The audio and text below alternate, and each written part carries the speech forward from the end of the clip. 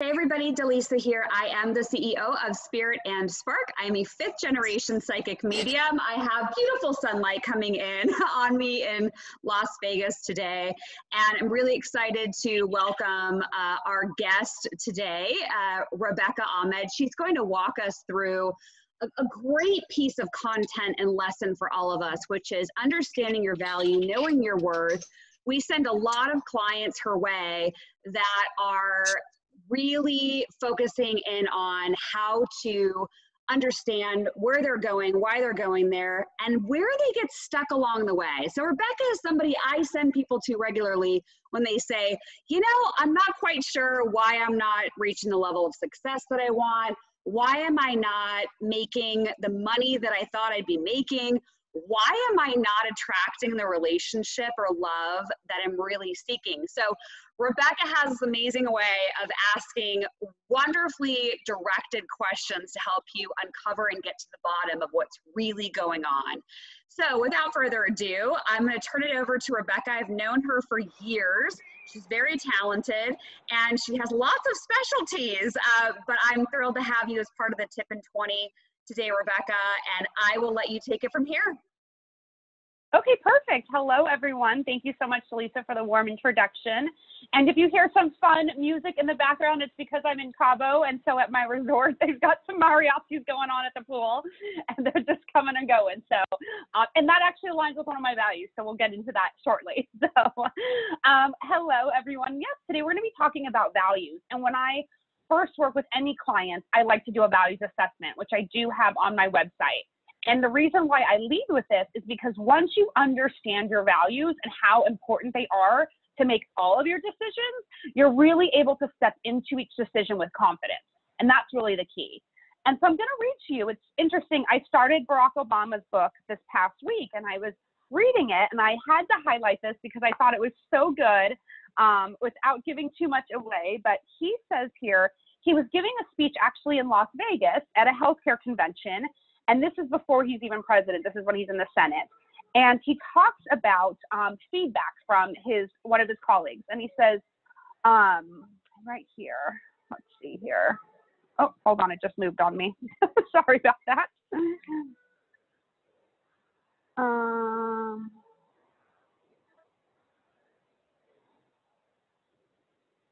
Perfect. He says right here, he's like, to get honest feedback, rather than answering the question, his moderator gave him feedback and he says, we need to understand what you value. We need to understand your thoughts, what you represent, and then you need to communicate that effectively to share what you're worth. And I thought that was so amazing because that's exactly what I talk to with clients. So when we do a values assessment, we really peel back. What are your 3 to 5 top values? Who are you in 3 to 5 words that really defines, you know, what you hold important, that compass that's going to give you direction. And then how do you define that? So it's so important because one word for one person can mean something completely different for another. And so I always like to share an example. If you look at statistics about divorce rates, if you look at statistics about business partners, statistics about people in the workplace and how engaged they are, what you're going to usually find is there's a values misalignment because people are looking at their values differently. We look at even our political scene, you know, 50% of our country has voted one way versus another based on values, based on what they hold to be values. And if you ask people what their values are, you're probably going to hear the same words. It's just how they define those. So for example, one of my values is walk the talk. For me, that means if you're going to say you're going to do something, by hell, you better do it. Like in my head, I'm like, that means you have committed to it. That is 100%. Like you said, you're going to do it. You walk that talk. A lot of people, that's not the case. And so I was working with a colleague in the past and we're brainstorming and putting up all these really cool ideas. And she was like, love that, let's do it. Love that, let's do it. So in my mind, on Monday, I'm sending her like a follow-up, like to get all of these things in action.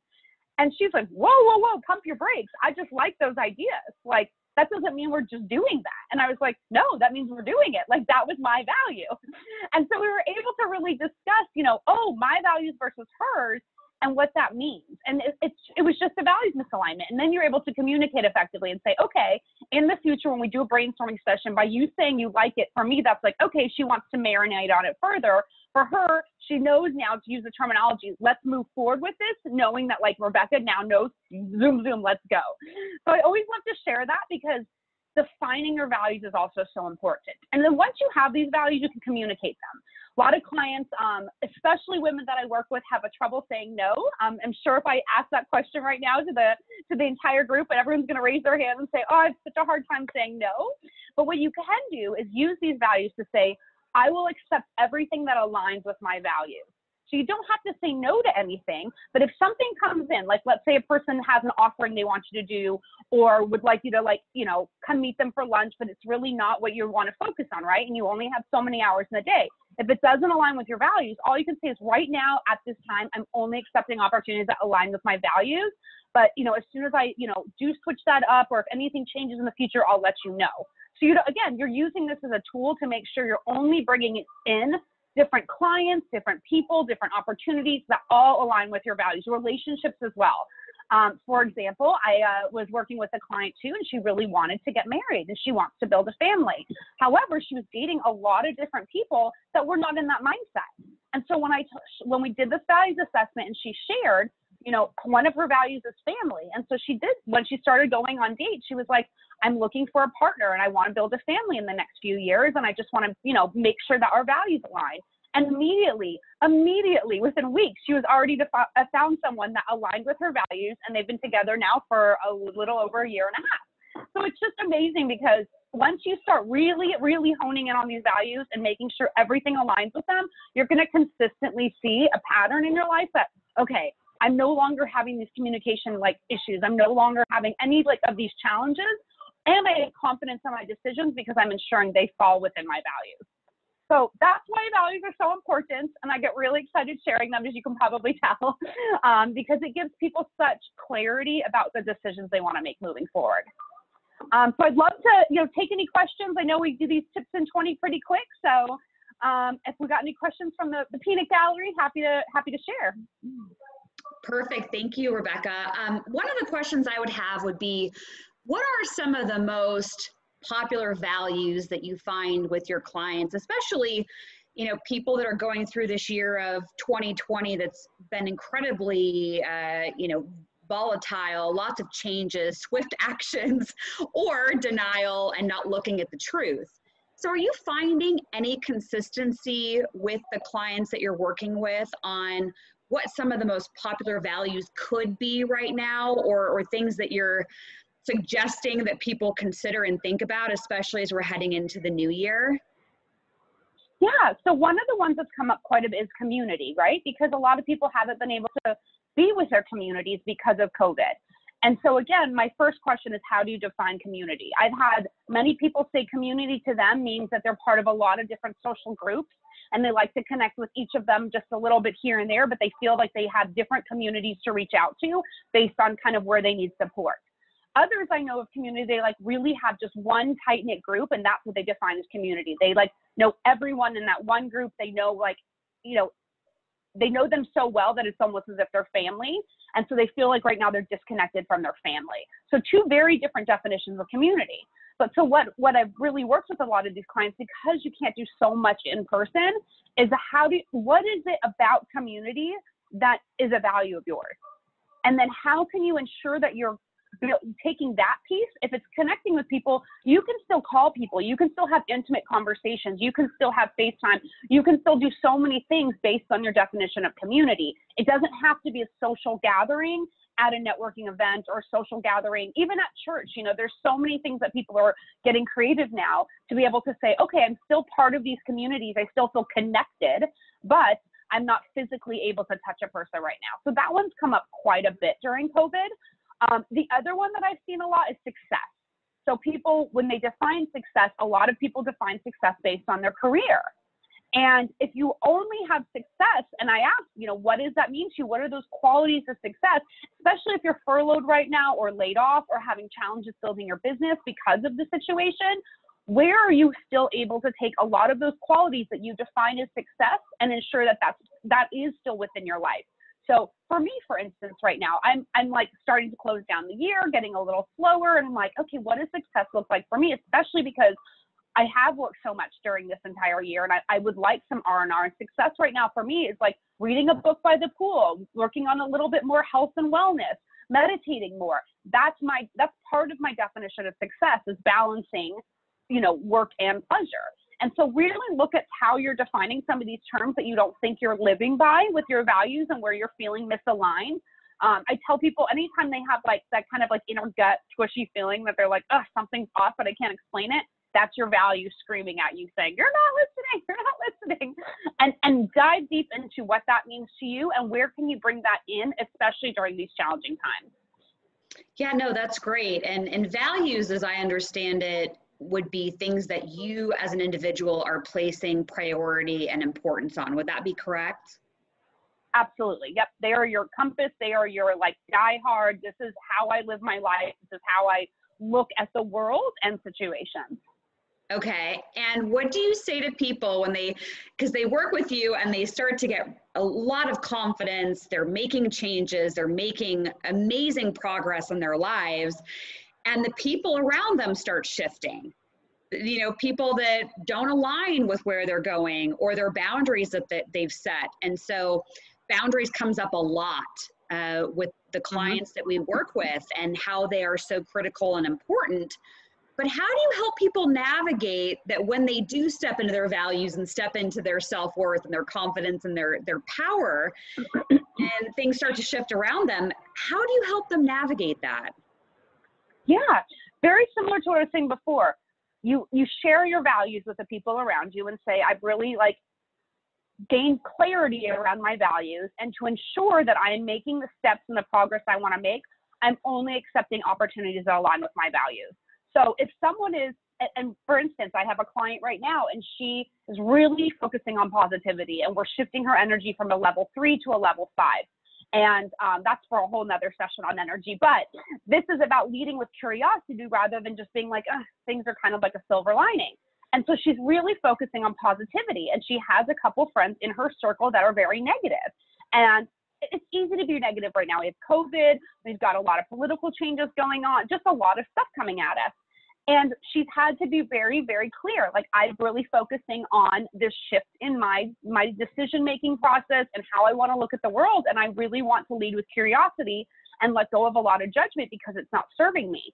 And so she shared this with this group of people around them. And that's not going to align with their values. Right now, they're in that space. And she's been able to say, you know what, right now, because I'm so focused on these goals at hand that align with my value, I'm only accepting opportunities. And so at this time, she's able to not have to say no, but like, it's almost as if it's a clearing around you. And that's going to happen. If you're going to want to make shifts in your life, not everyone's going to align with you.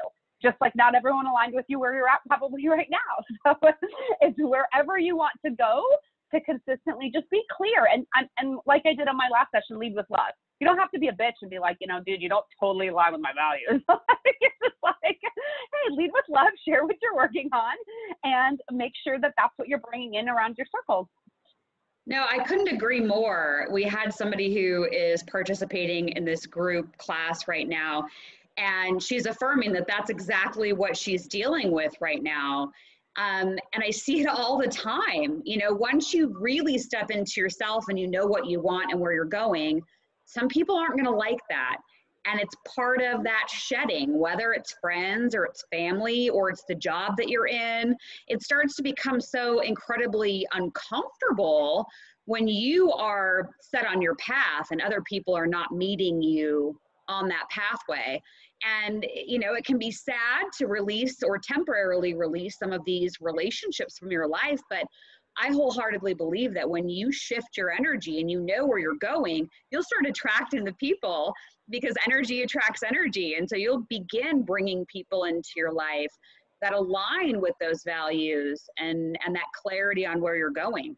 So yeah, the comment that backs up and continues that is that it can be especially hard with family members, you know, because it's one thing if it's friendships and you're like, okay, bye. But family, you know, it's a little bit trickier. Do you have any thoughts on how people may be able to have healthy boundaries with family members, knowing that they might not be in a position where they can say no to them or not see them? So do you have any advice there? Yes, I do. So I have a very challenging family at times as well. I think we all do, being the oldest of 9. And I understand that. Like, I completely understand that challenge. But again, it's about what you want, right? And so if you are focused on your values, you're not going, even if someone's energy doesn't align with yours, you don't have to allow that even into, you don't have to wear that, is what I like to say. I don't need to wear someone's energy if they're having a bad day. I can still be really excited. And you're right, it can be a little awkward, but at the end of the day, I'm choosing how I want to show up. And if I want to show up bubbly and excited, or, you know, however I want to show up, like, I'm not going to wear that energy. And that's really about saying, like, one of my values, for instance, right, is freedom. And that's why I'm traveling so much. And people really have a hard time with me, like, traveling right now because of COVID. And I've, you know, shared the precautions I take. I shared, like, every single step that I've done. I get my COVID testing constantly. And it's on them if they're struggling with that, but it's not on me. Like, it's my value is freedom. My energy is excited to be really picking up and, like, living this kind of vagabond gypsy lifestyle right now. And for those that it doesn't really serve them and align with their values, no problem. They don't need to wear my energy either. So it's about not putting that jacket on because that's not yours to wear or yours to pick up of someone else's. So if you have a family member that's kind of a struggle, then just remember, like, you get to control your energy, you know your values, and you can show up how you want to show up. No need to wear theirs. I love that. It reminds me of always telling my clients that it's important to shed and release any energy around judgment or approval or lack of approval. Because if you're always living your life trying to get approval from somebody else, then you're not really staying true to yourself and the values that you're speaking of, and you know, owning that. You can only own your energy and, you know, your perception, your thoughts, your actions, but everyone else should be doing the same thing, right? Owning all of their stuff. Yeah. So I love that. It's a great reminder for all of us. I will not ask you, Rebecca, if there's anything else you want to share, but what I want to make sure you get in as well is how people can find you and connect with you. Yeah, so I'm on, my website is www.laughthroughlife.com. You can find me there. I'm on LinkedIn, I'm on social, on Instagram as Laugh Through Life, Facebook. Of course, with this community, you all know Dallisa very well, so she can always connect you with me too. But love chatting with people. I've been having a really fun time working with so many clients through Spirit and Spark that have been really focusing on so many things around values and energy. So at the end of the day, like, my biggest goal is to make sure that you leave a session feeling fulfilled and excited, and you have more happiness and joy and energy towards whatever goal you want to do. So I'm real easy to get a hold of. Contact info's everywhere. There's not a lot of Rebecca Ahmeds out there. So yep, that's how you can get a hold of me. Absolutely. And again, thank you so much for sharing your time and talent with us today. For more information on Rebecca, we'd be happy to connect you with her. You can always go to spiritandspark.com or through laughthroughlife.com, correct? And it's THRU, right? Correct. Okay. Yes, Laugh Through Life, THRU. Okay, perfect. I want to make sure people got the right address. So again, thank you so much. And thank you to everybody watching today, and we will see you again soon.